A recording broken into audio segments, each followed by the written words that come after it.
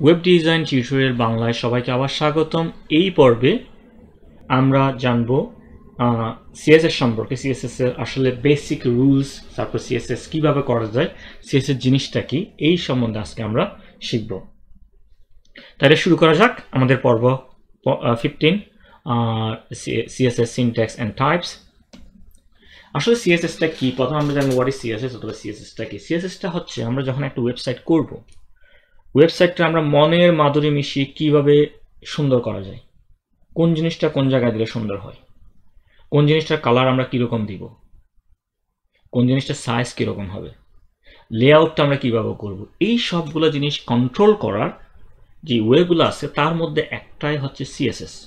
ঠিক আছে, এখন আমরা যাব সিএসএস এর সিনট্যাক্সে। সিএসএস সিনট্যাক্সের জন্য আমি এখানে একটা এক্সাম্পল নিয়েছি।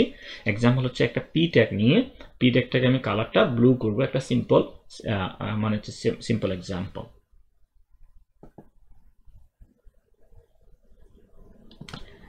এখন এই যদি এই পুরো জিনিসটাকে যদি আমি পুরো সিএসএস সিনট্যাক্সটাকে যদি আমি শুরু করি, আমাদের হচ্ছে এখান থেকে শুরু করে এতটুকু পর্যন্ত পার্ট, এতটুকু পর্যন্ত আমাদের এই পার্টটা হচ্ছে আমাদের এতটুকু পর্যন্ত পুরো পার্টটা।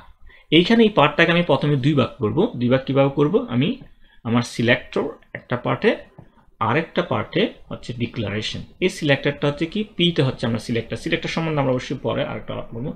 আমাদের এই পিটা সিলেক্টর হচ্ছে এখানে যে পি আছে সেটা। এখানে দুই ভাগ করলাম, দুই ভাগ হচ্ছে ডিক্লারেশন। আমার যে ডিক্লারেশনটা আমার থাকবে হচ্ছে আমার ডাবল মানে হচ্ছে সেকেন্ড ব্র্যাকেটের মধ্যে। তাইলে আমাদের সিএসএস সিনট্যাক্সের মধ্যে তিনটে কিওয়ার্ড খুবই আমাদেরকে জানতে হবে। একটা হচ্ছে সিলেক্টর, যে জিনিসটা আমরা করব, আর একটা হচ্ছে প্রপার্টি, আর হচ্ছে ভ্যালু। প্রপার্টি যদি আমরা চিন্তা করি, প্রপার্টিতে যারা প্রোগ্রামিং করেন তারা হচ্ছে একটা ভেরিয়েবলের মতো। আমরা যদি রিয়েল লাইফের কথা চিন্তা করি, আমরা যদি যে কোনো একটা আমরা একটা কলাম করলাম, যেখানের মধ্যে নেম দিলাম, উপরে হ্যাডিংটা নেমের মধ্যে। এখন নেমের মধ্যে কি থাকতে পারে? করিম, রহিম। এই নেম যেটা আমরা বলতেছি, নাম যেটা বলতেছি, সেইটা হচ্ছে আমাদের প্রপার্টি। এই যে প্রপার্টি দিছি না এখানে, এটা হচ্ছে নেম। আমরা যদি বয়সটা হচ্ছে একটা প্রপার্টি। বয়সটার মধ্যে যদি আমি বলি 20, তাহলে 20টা কি আমার বয়সটা হচ্ছে প্রপার্টি হইল। এই 20টা হইল আমার ভ্যালিউ। তাইলে প্রপার্টি আমরা বুঝলাম, ভ্যালিউটা বুঝলাম। আমরা সিলেক্টরস নিয়ে আলাপ করব। আমাদের সিলেক্টর জানলাম। এখন আমরা জানি যে আমাদের হচ্ছে যে পুরা যে সিনট্যাক্সটা সেটা আমরা দুই ভাগ করলাম, একটা সিলেক্টর আর ডিক্লারেশন। এখন সিলেক্টর আর ডিক্লারেশন হচ্ছে ব্যবধান হচ্ছে যে এই সেকেন্ড ব্র্যাকেট। এখন এই সেকেন্ড ব্র্যাকেটের মধ্যে যেই জিনিসটা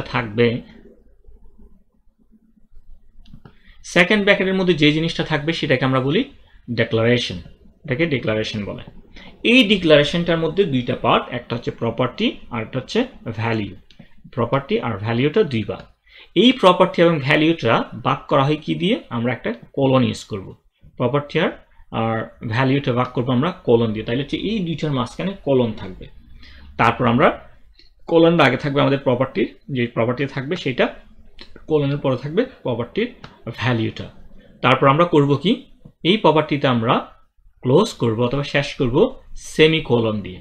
তাইলে আমাদের রুলসের মধ্যে কি পড়ে? আমাদের হচ্ছে একটা সিলেক্টেড থাকবে, সিলেক্টেডের পর হচ্ছে সেকেন্ড ব্র্যাকেট, ওপেনিং ব্র্যাকেট এবং second closing bracket. Second opening bracket এবং ক্লোজিং ব্র্যাকেটের মধ্যে আমাদের থাকবে প্রপার্টির পরে থাকবে আমাদের একটা কোলনের পরে থাকবে ভ্যালিউর পর আমাদের সেমিকোলন। এই হচ্ছে আমাদের সিএসএস এর সিনট্যাক্স। এখন আমরা চলে যাই যে সিলেক্টেড নিয়ে আলাপ করতেছিলাম, সিএসএস সিলেক্টেডগুলো কি। আমরা সিএসএস সিলেক্টেডগুলোকে আমি যেটা করব, সিএসএস এর মধ্যে 4 স্টেপস টু রিমেম্বার, 4টা জিনিস আমাদের রিমেম্বার করলে সিলেক্টরটা আমাদের চোখের সামনেই চলে আসবে। এই 4টা জিনিস কি? এই 4টা জিনিসের মধ্যে আমরা একটা বলি, আমাদের যেই নর্মাল ট্যাগগুলো আছে সেগুলো হচ্ছে আমাদের সবগুলো নর্মাল ট্যাগ, যেমন P tag, heading tag, H1, H2 থেকে যতগুলো আছে সেগুলা, বডি ট্যাগ, ইমেজ ট্যাগ, এগুলো সবগুলো, এলআই ট্যাগ, সবগুলো হচ্ছে নর্মাল সিলেক্টর। এই নর্মাল সিলেক্টরটা হচ্ছে কি, আমি সিলেক্টরের নামটা লিখবো, তারপর হচ্ছে যে আমার সেকেন্ড ব্র্যাকেট দিব, একটা গেল। আরেকটা হচ্ছে ইউনিভার্সাল সিলেক্টর, যেটা বলি ইউনিভার্সাল হচ্ছে সবগুলো। আমি যদি বলি যে হ্যাঁ সব মানুষ, সব খাবার, সব দোকান, সেরকম ভাবে আমি যদি সব সিলেক্টরটা আমি কিভাবে করব? আমার স্টার দিয়ে যদি আমি সেকেন্ড ব্র্যাকেট দিই, তাহলে হচ্ছে আমাদের সব সিলেক্টরগুলো সিলেক্ট হয়ে যাবে। তারপর আমি যদি বলি যে এরপরে যে সিলেক্টরটা সেটা হচ্ছে আমরা ক্লাস এবং আইডি করেছি। ক্লাসটা করতে হবে কি, ক্লাস সিলেক্টরের জন্য হচ্ছে ক্লাস সিলেক্টর যখন আমরা করব আমাদেরকে প্রথমে একটা ক্লাস সিলেক্টর নামের আগে একটা ডট দিতে হবে। ডটের পরে ওই ক্লাসটার যেই নেম সেটা দিব, তারপর হচ্ছে আমরা স্পেস মার্ক দিব, স্পেস মার্ক বলতেছি, আমাদের সেকেন্ড ব্র্যাকেট দিব। এই হচ্ছে ক্লাস সিলেক্ট। ক্লাস সিলেক্টরের পর আরেকটা সিলেক্টর আছে যেটাকে বলা হয় ID. ID সিলেক্টরও class selector ID সিলেক্টরের মধ্যে মেইন ডিফারেন্সের মধ্যে একটা ডিফারেন্স আমরা বলেছিলাম আমাদের হচ্ছে হ্যাশ। তো এই আইডি এবং ক্লাসের মধ্যে যে ডিফারেন্সটা তার হচ্ছে যে হ্যাশ। তো আমরা যখন আইডিটা লিখবো, আইডি সিলেক্টরটা লিখবো, আমাদের সিএসএস লেখার সময় আইডির আগে আমাদেরকে একটা হ্যাশ দিতে হবে। হ্যাশ দিয়ে তারপর হচ্ছে যে আমার আইডির যে নামটা আছে সেটা দিব, তারপর হচ্ছে আমরা সেকেন্ড ব্র্যাকেট দিয়ে আমরা আমাদের কোডিং করব। তাইলে এটা আমরা হচ্ছে যে আরেকবার হচ্ছে যে একটু শর্টকাট করি না, আমাদের হচ্ছে যে একটা ক্লাস সিলেক্টরটা আমরা করব কি, আমাদের হচ্ছে স্টার দিয়ে আমাদের সিলেক্টরের নাম, তারপর হচ্ছে আমাদের সেকেন্ড ব্র্যাকেট দিয়ে সেকেন্ড ব্র্যাকেটের মধ্যে আমাদের সিএসএস গুলো লিখবো। তারপর হচ্ছে যে ক্লাস গেল, তারপর আইডি যাওয়ার পর আইডিতে হবে কি হ্যাশট্যাগ আইডি নেম, তারপর সেকেন্ড ব্র্যাকেটের মধ্যে আমরা সিএসএসটা লিখবো। এর বাইরে যেগুলো থাকে অধিকাংশ হচ্ছে আমাদের নর্মাল সিলেক্টরের মধ্যে। নর্মাল সিলেক্টর সবগুলোকে যদি আমরা একসাথে করতে চাই তাহলে হচ্ছে আমাদের ইউনিভার্সাল সিলেক্টর ইউজ করতে হবে, যেটা হচ্ছে স্টার। ওকে, এখন আমরা টাইপস অফ সিএসএস মানে কি, আমরা কিভাবে সিএসএসটা লিখবো। আমরা তিনভাবে সিএসএস লিখতে পারি। একটা হচ্ছে ইনলাইন, যেটা হচ্ছে খুবই কম ইউজ হয়। তারপর হচ্ছে ইন্টারনাল, মাঝে মধ্যে ইউজ করতে পারেন। এক্সটার্নাল, যেটা হচ্ছে সবচেয়ে বেশি হয়, মোস্টলি ইউজড, অধিকাংশ web programmer no doubt external CSS use করে। তাইলে আমরা এখন হচ্ছে আমাদের সাবলাইম টেক্সটে চলে যাব। সাবলাইম টেক্সটে গিয়ে আমরা সিএসএসটা প্র্যাকটিস করব। আমি এইখানে আমার সাবলাইম টেক্সটের মধ্যে তিনটা ডিফারেন্ট ফাইল ক্রিয়েট করে রেখেছি আগে থেকে সময়টা সেভ করার জন্য। একটা হচ্ছে CSS Types 1, এটা হচ্ছে আমি যে ফাইলগুলো লিখলাম সেগুলো হচ্ছে যে একটু দেখিয়ে নিই। আমি প্রথমে একটা টাইটেল দিলাম, টাইটেলের মধ্যে এটা inline title types 1, type 1 CSS type 1 inline. তারপর হচ্ছে আমি এখানের মধ্যে একটা হেডিং ক্রিয়েট করলাম। একটা হেডিং ক্রিয়েট করে আমি একটু উপরে নিয়ে যাই যাদের সবগুলো, হ্যাঁ, একটা হেডিং ক্রিয়েট করলাম। হেডিং এর মধ্যে আমি একটা হেডিং দিলাম। তারপর হচ্ছে যে আমি একটা প্যারাগ্রাফ ট্যাগ ক্রিয়েট করলাম। এখানের মধ্যে প্যারাগ্রাফ ট্যাগের মধ্যে আমি কিছু লরেন ইপসন থেকে কিছু ট্যাক্স দিয়ে দিলাম। তারপর হচ্ছে আমি আরেকটা হেডিং ক্রিয়েট করলাম এখানে, এই হেডিং এর মধ্যে হেডিংটা ক্রিয়েট করলাম। হেডিংটা ক্রিয়েট করে আমি হচ্ছে সেই মতে আরেকটা পি ট্যাগ নিয়ে নিলাম। সেইভাবে একইভাবে আমি হচ্ছে ফাইল 2 ক্রিয়েট করলাম একইভাবে। আপনারা একটু দেখে নেন, যদি লেখা লাগে এগুলো পজ করে, তাহলে হচ্ছে আপনারা টাইপ করে নিতে পারেন। আর হচ্ছে ফাইল 3 আমি ক্রিয়েট করেছি, এই তিনটা ফাইল আমি ক্রিয়েট করলাম, ঠিক আছে। এখন আমি আবার তিনটা ফাইল হচ্ছে আমার ওয়েব ব্রাউজারের মধ্যে কিনে নিলাম। এই যে টাইপ 1 সবগুলো একই রকমই দেখাবে, শুধু হচ্ছে যে এখানে নামের হেডিং এর মধ্যে একটু চেঞ্জ হবে। আর হেডিং ফাইল 2 সেম, আর ফাইল 3 ও সেম। এখন আমরা প্রথমে যেটা করব কি, আমরা আমাদের ফাইল 1টা ওপেন করে আমরা ফাইল 1 এর মধ্যে আমরা আমাদের ইনলাইন সিএসএসটা করব। ইনলাইন সিএসএসটা হচ্ছে আমরা যখন সিএসএসটা করব, সিএসএসটা প্রতিটা লাইনে, প্রতিটা ট্যাগের মধ্যে, প্রতিটা সিলেক্টরের মধ্যে আমাদের করতে হবে। যেমন কি আমি যদি H1টা ডিজাইন করতে চাই, H1টা আমি যদি এখানে ডিজাইন করতে চাই, আমার H1 এর মধ্যে এসে আমার হচ্ছে যে সিএসএসটা লিখতে হবে। সিএসএসটা লেখার জন্য ইনলাইনের মধ্যে যে জিনিসটা করা হয় সেটা হচ্ছে স্টাইল লিখে আপনি ট্যাগ দেন। স্টাইলের মধ্যে এবার হচ্ছে আপনি কি করতে চাচ্ছেন। স্টাইলের মধ্যে যদি বলি যে হ্যাঁ আমি এখানে কালার করতে যাচ্ছি, আমি আমার কালারটা করতে যাচ্ছি, কালারটা আমি কি করব, আমি র্যাড করলাম, এটাকে আমি র্যাড করলাম। তাহলে আমি সেভ করলাম। এটা সেভ করে আমি যদি ওয়েব ব্রাউজারে ফাইল 1 এর মধ্যে চলে আসি, আমার 1 এর মধ্যে যদি আমি এসে রিফ্রেশ করি, তাহলে হচ্ছে হ্যাঁ আমার হেডিংটা চেঞ্জ হলো, কিন্তু আমার অন্য কোনো ফাইলের মধ্যে কোনো কিছু হচ্ছে না। সেম হতে যদি আমি বলি যে আমার পি ট্যাগটাকে আমি ডিফারেন্ট কালার করব,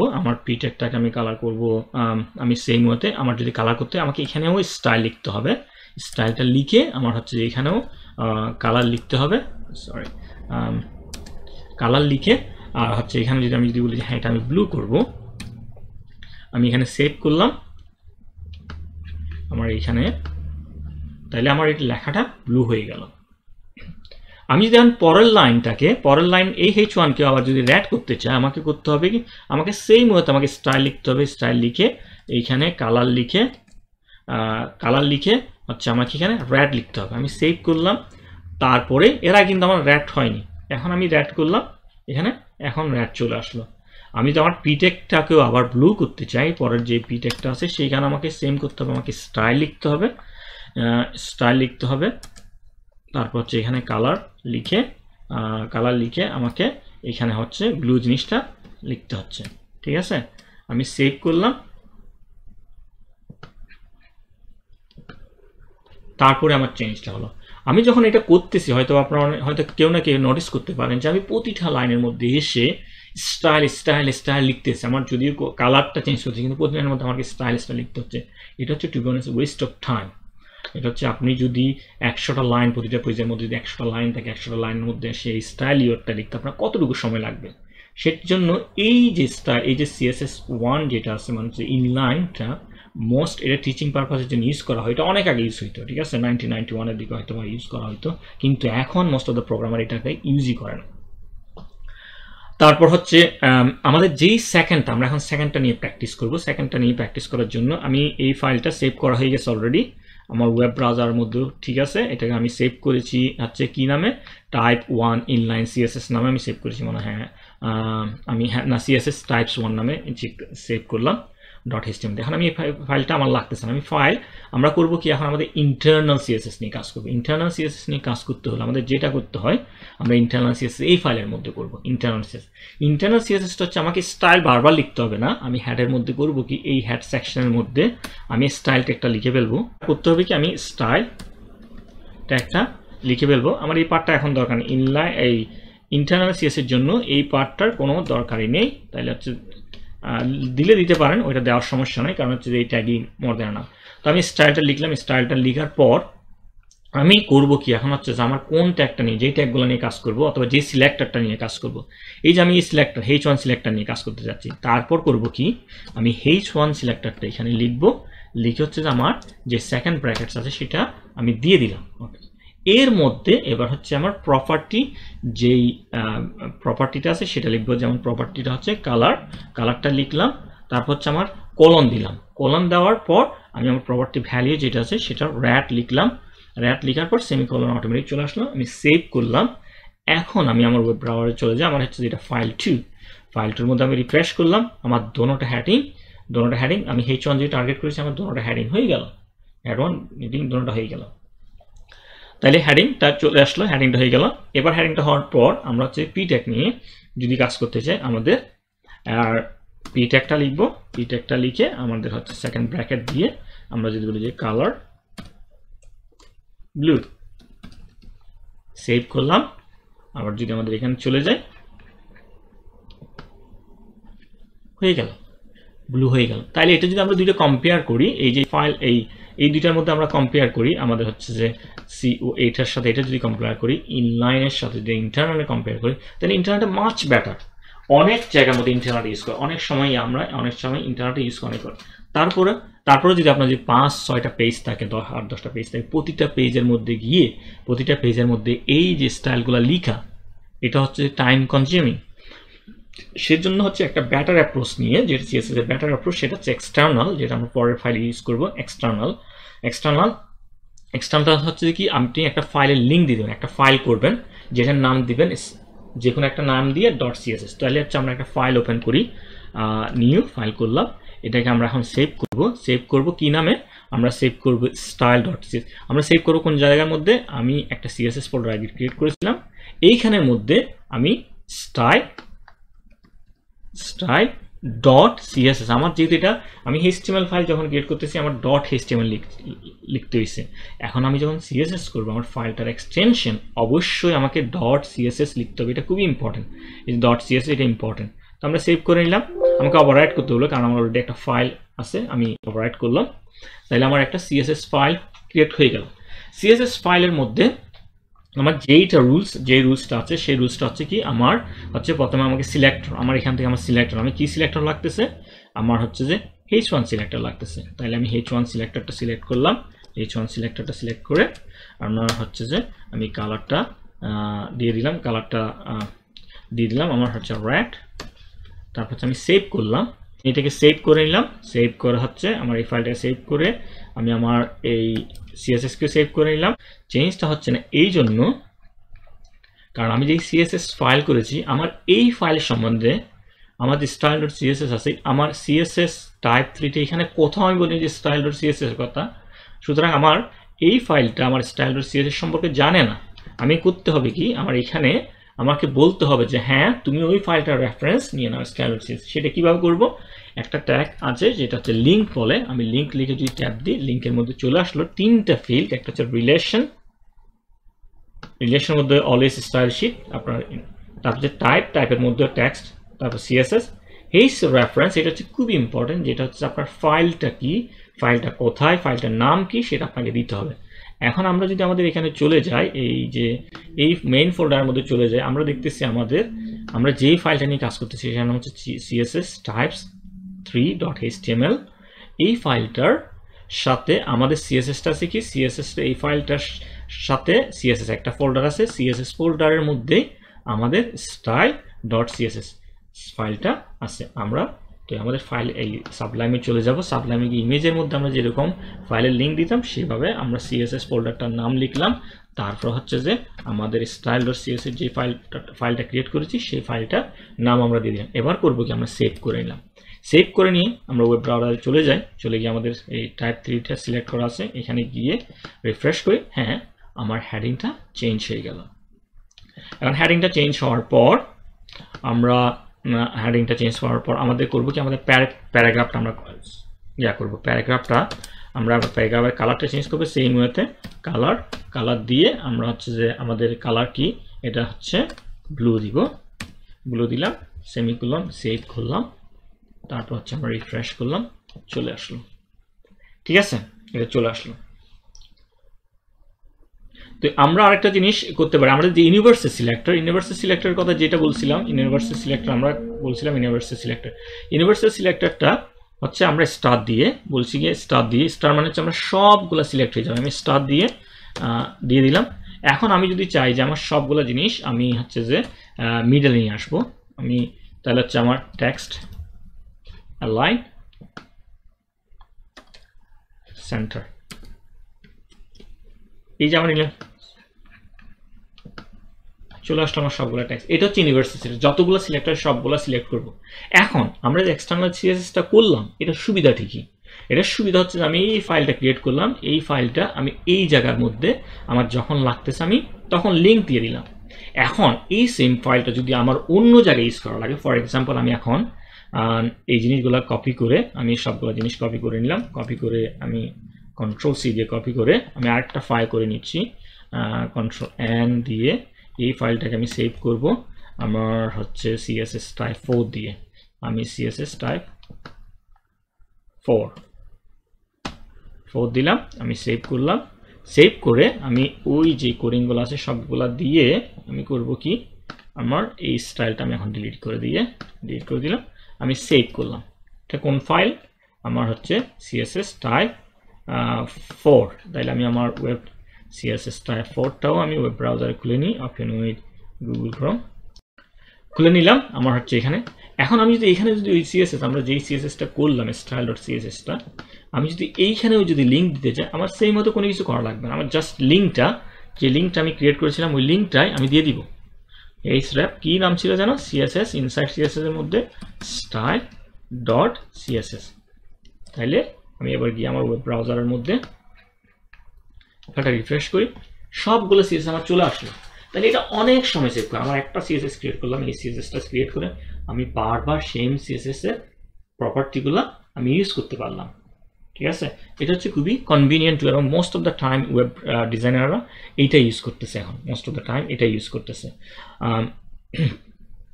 তাহলে এইভাবে হচ্ছে আমরা CSSটা লিখবো এক্সটার্নাল, আমাদের যতগুলো CSS আমরা করব সবগুলো হচ্ছে আমরা এই এক্সটার্নাল CSSটা ইউজ করে আমরা করব। ঠিক আছে, আমার মনে হয় এখানে হচ্ছে আমার একটু টাইপিং এর মধ্যে এখানে আছে ইন্টারনাল স্পেস পার্ট 2 হবে, এটা আপনারা ঠিক করে নিন, এখানে যেটা আছে এখানে ইন্টারনাল স্পেস দিয়ে ঠিক আছে পার্ট 2 দিয়ে তারপর হচ্ছে আপনারা এটা ঠিক করে নিয়ে সেভ করে রিফ্রেশ করে নেবেন। এখন হচ্ছে এই পর্যন্ত, আগামী সেশনের মধ্যে আমরা ব্যাকগ্রাউন্ড কালার, ডিফারেন্ট কালার নিয়ে আর HTML বেসিক যে কনসেপ্টগুলো আছে বেসিক কনসেপ্ট নিয়ে আমরা আলোচনা করব, সেই বেসিক কনসেপ্টগুলো শিখবো। আর সে পর্যন্ত আপনার সবাই ভালো থাকুন, আর হচ্ছে আমার চ্যানেলটা আপনার সাবস্ক্রাইব করতে শেয়ার করতে ভুলবেন না। কারণ হচ্ছে আপনাদের সাবস্ক্রাইব এবং শেয়ার করার মাধ্যমে আমি একটা অনুপ্রেরণা উৎসাহ পাই আর একটা ভিডিও করার জন্য। আসলে এই ভিডিওগুলো করার জন্য অনেক টাইম কনজিউমিং, বিশেষত সময় আসলে পাওয়া খুবই টাফ। আর এখন করোনা ভাইরাসের জন্য, কোভিড-19-এর জন্য সময় যেহেতু আমি ওয়ার্ক ফ্রম হোম করতেছি, যে একটু সময় বের করে আমি ভিডিওগুলো করার চেষ্টা করতেছি। তাহলে আপনারা যদি শেয়ার করেন, আপনারা যদি সাবস্ক্রাইব করেন, তাহলে আমি একটু উৎসাহ পাবো। সেই জন্য সবাইকে অনুরোধ থাকবে আপনারা সাবস্ক্রাইব এবং শেয়ার করার জন্য। অসংখ্য ধন্যবাদ।